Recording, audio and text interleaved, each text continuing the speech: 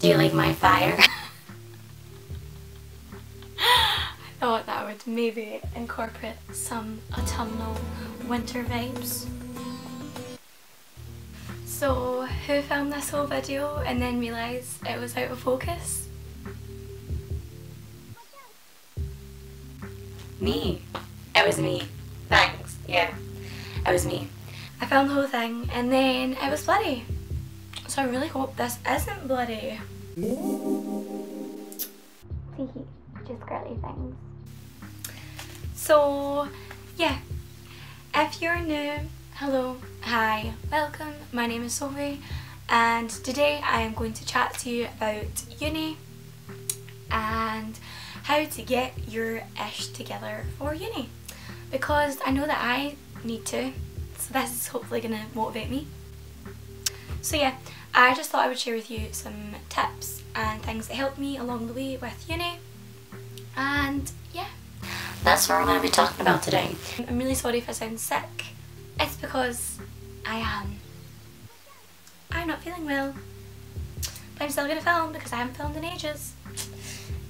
I have made a little list, as I do in my little YouTube book, because I'm actually trying now. 2020, we're manifesting, I'm going to do a YouTube. So I'm basically going to just split this up into 3 categories. So we're going to talk about lectures, tutorials and assignments.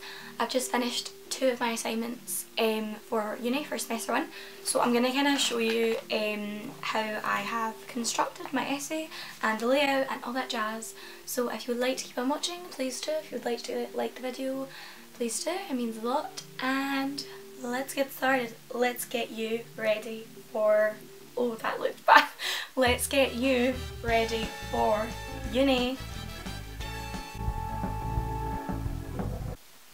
Okay, so we are going to start off with lectures.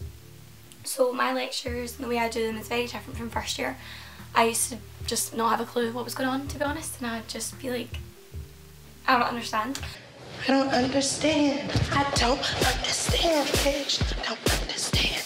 I don't understand. But now I've kind of came up with a better way in how I operate during lectures. The first thing I would say is 5 minutes before your lecture, make sure to take that 5 minutes to copy and paste the slides that have been put up before the lecture. They should put them up before, and if they don't, then that's really bad. But if they do, make sure that you can kind of become aware of what they're about to talk about, what you're about to learn, like all that kind of jazz, so you kind of know, and you can construct your notes kind of better. So I like to go in my pages on my MacBook, where my little fire is, because I'm so cute, and I like to copy and paste it down on a pages page and just kind of organise them and make them look all nice. And then if the lecturer says anything or I come up with something during lecture, I'll write it as an extra and put it in red, because any extra notes I will just put in red. And yeah, this just kind of helps you see your thought process throughout the lecture, because you know what knowledge is already there and what new knowledge you have taken up or the lecturer has said is new knowledge. However, if they don't put the lecture notes up, it's really important to not just regurgitate the lectures when you're typing. Like, try and have a think about what the actual lecture is about and what the extra notes are, so that way you can kind of better understand the lecture rather than just sitting and typing up all the slides when the slides will get put up a couple of days after and you've just kind of wasted 50 minutes of your time not really understanding what you were learning about. So yeah, I like to print my lecture notes after the end of each week, and I like to highlight any additional notes that have been there that I think are really crucial or important to understand. This just kind of gets you ready for essay prep and essay writing, and just kind of gets you ready and makes it easier for assignments and stuff like that. So then we are going to move on to tutorials. So tutorials aren't my favourite. I don't really like them. You have to go and you get graded for it. So yeah, tutorials, I like to copy and paste all my notes and put it on the pages and do my reading. And when you're doing your reading, make sure to get important pieces of information, and I like to highlight in blue, and then any information that I learn during the tutorial I highlight in red.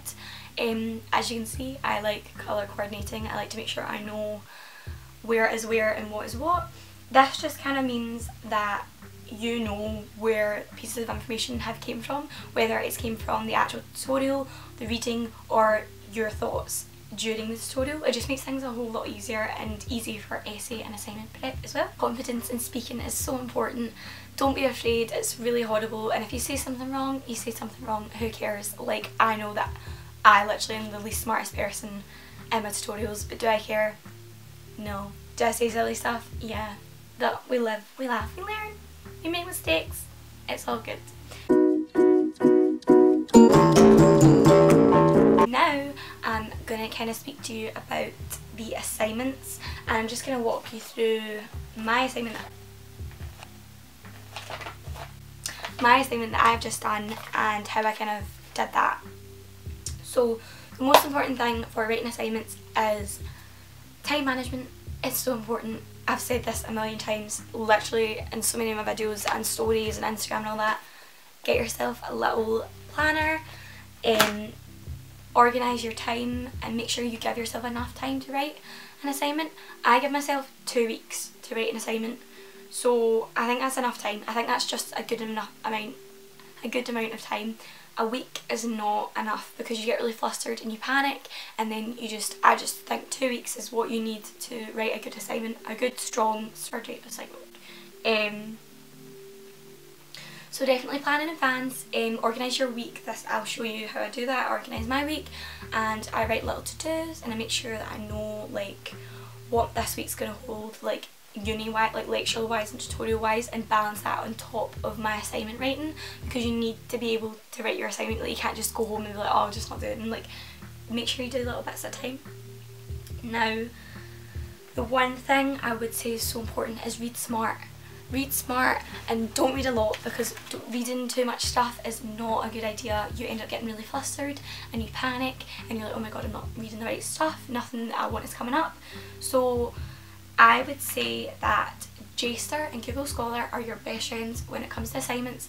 For each assignment I read about 50 articles at least, making my whole assignment. It's only 1,200 words? 1,500 for politics and 2,000 for English, so for that many words you need to be reading quite a lot. But don't read the whole thing, read smart, read the things that you need to know.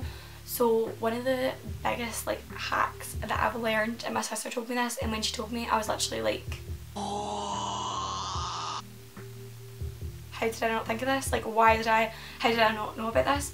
So when you are accessing an article or a piece of writing on your computer or like anywhere online, do Command F. Once you do that, type in the word or like key point that you need to learn that's in your essay. So if you're doing an essay on gender and you want to know about women, literally control Command F and then look up women, and then it will literally list every single sentence that mentions the word woman or that character name. If you want the specific character, write the character name. It just basically condenses your pieces of information that you need to know just a whole lot more. It makes things so much easier. You can just read the pieces of information and knowledge that you need. Don't scroll through a whole book, just read the important things that are relevant to you, and if the article isn't relevant, don't read it. Like, just leave it. Like, only find what's relevant to you. Another thing that's really important is having scholars and theories to back up your essays. This is like kind of, I don't know if it's common sense or not, because when I was in school I didn't know about this, but I'm just going to tell you. So if you're in school and you're going to uni, or you're in uni and you didn't know about this, backing up your claims or backing up something you're saying in an essay, you need to back it up with a quote from a scholar or a theory. You need to make sure that your information that you're in your essay is relevant, because if you say a really philosophical, like abstract, like sentence or statement, they're gonna be like, why though? Like, back it up. Bag up, Terry. Put it in reverse, Terry. Yeah, they're gonna be like, back it up, like. Oh Lord!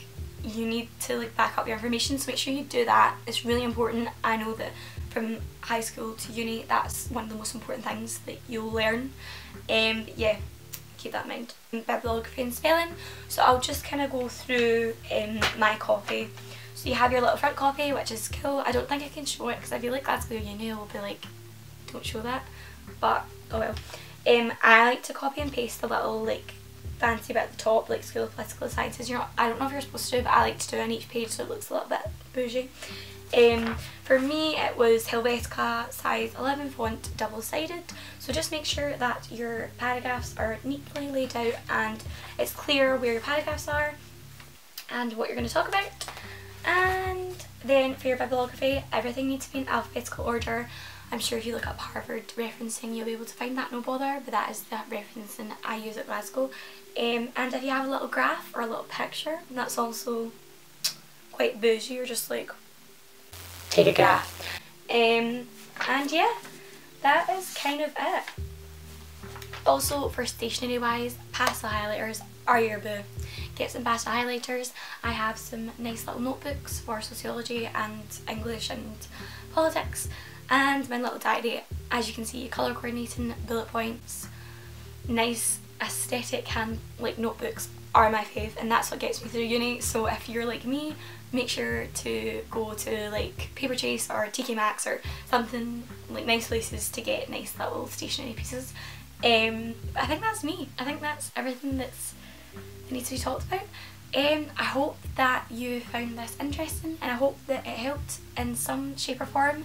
Do not stress if you are not feeling this semester. You've got second semester, you can ace it, don't worry. If you have any questions or if you would like any other video requests, let me know down in the comments. DM me on Instagram, say what you will, I don't mind. Thank you so much for watching. If you'd like to like the video, please do. If you'd like to subscribe, please do. It means a whole lot. 2020 we are manifesting YouTube to be a good weekly thing. I need to get back to it. We're gonna do it, I promise. Yeah, apart from that, I hope you enjoyed, I hope it was helpful, and I hope that you have a lovely day, and I'll see you very, very soon.